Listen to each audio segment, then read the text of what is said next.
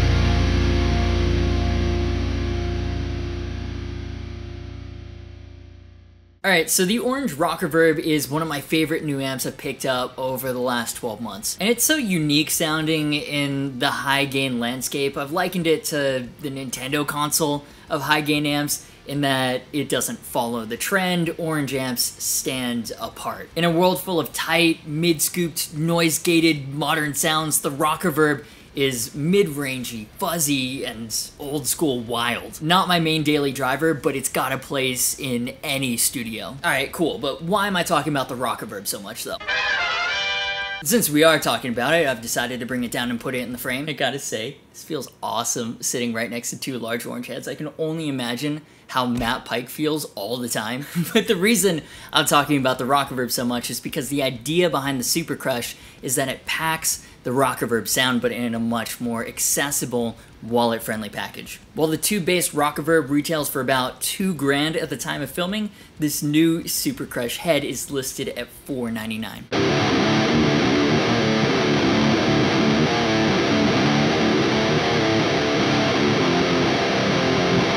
There's also a 112 combo version for $699, but since I live in a city apartment, I asked Orange for the head, so thanks to them for sending it over for us to check out together and for sponsoring this video. I'm running the head into my 2-Notes Torpedo Live, which allows me to use the custom impulse responses Luke and I have been working on, and prevents me from getting evicted. And it would get me evicted because, as you just heard, in a mix it kicks some serious ass. When it comes to solid state, the Crush series has been immensely popular for years all over the world. Like when I was living in China, you'd see Orange Crush amps everywhere. Orange knows what they're doing when it comes to solid state. Apparently, in addition to utilizing their ultra clean Pedal Baby power section, they've got a completely new preamp design using JIFET transistors for as close to a tube-like response as possible. Or something like that. I don't know what the fuck a JIFET is, but Colin does, and he's excited about it. All I know is that the Super Crush has all that signature orange mid-range, and it punches through in a mix. It's downright disrespectful. The tone is nasty and very Rockerverb-esque. And I know some of you are probably only here to find out how it compares to the Rockerverb. You know what? Understandable. If that's all you're here for, it's near the end, timestamp in the description. Although I really appreciate your watch time, so afterwards, watch the demo track a few times or something. I don't know, the algorithm's a cruel mistress. Help a dude out.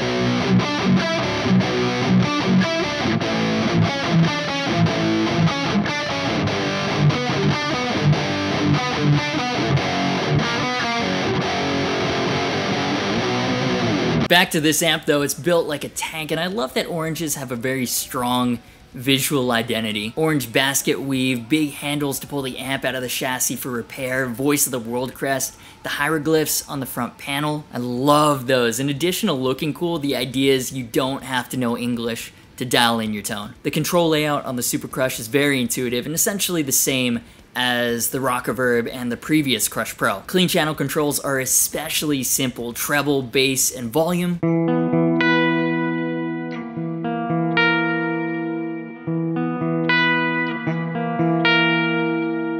Dirty channel, you get some more options in volume, treble, mid, bass, and gain.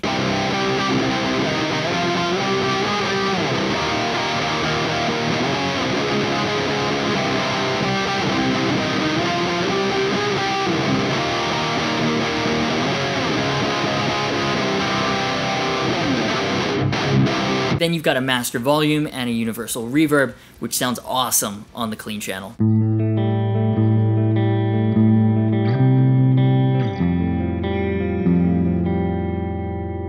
I've always liked on Orange amps that the EQ knobs are smaller so you don't accidentally bump them, while the knobs you'll be adjusting more, like gain and reverb, are larger for easier access. I don't know, it's just like one of those small details I really appreciate.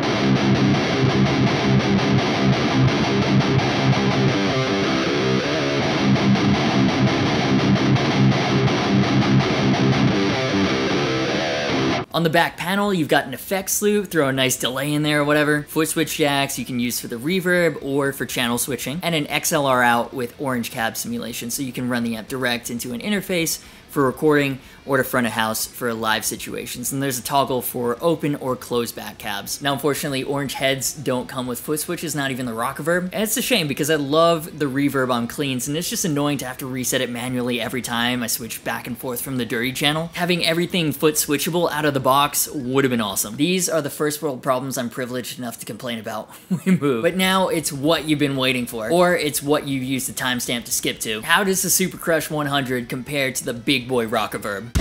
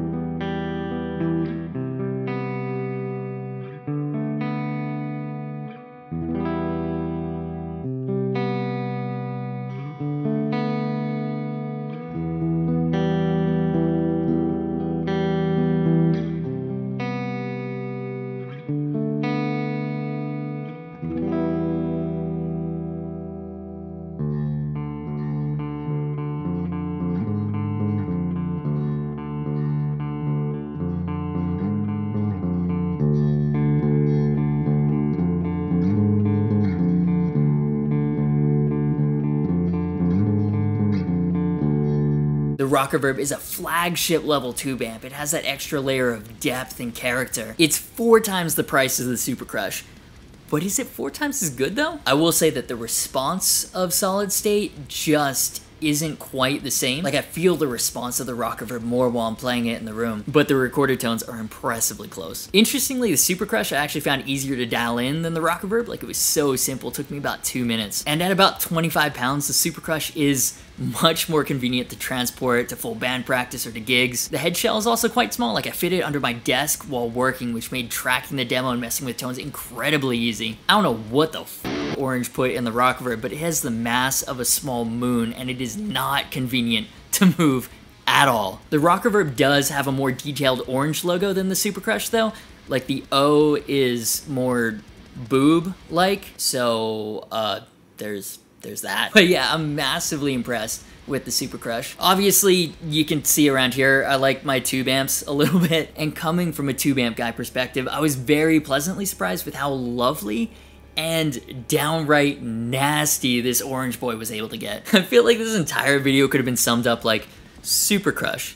It's the Diet Rockerverb. Sounds great and costs much less. But now that you have made it to the end of the video, that's it from me. This is where I'll throw it to you. Let me know what you're thinking down below. If you enjoyed the video, or if you didn't, you made it all the way to the end, so you may as well hit the like button at this point. The subscribe and notification bell while you're at it too. I mean, there's nothing of value left in this video. I'm literally just talking, so you may as well do it. Special shout out to my amazing patrons for supporting the channel. Social media, merch, and Discord server links are in the description. As always, thank you so much for watching. You've been awesome, and I'll see you for the next video.